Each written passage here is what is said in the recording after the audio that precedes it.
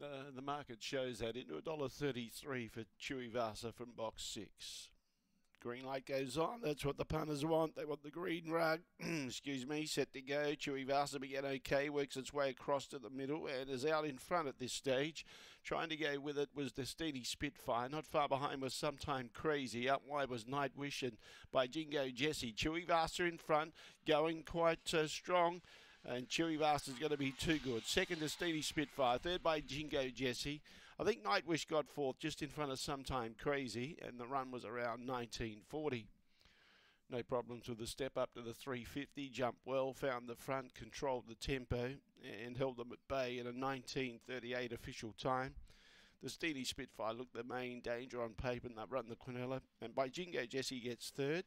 I think Night Wish number 8 will get fourth, and that's the way the judge has seen it. 6, 2, 1, 8 favourite punters. Now 2 out of 3. They are getting something back.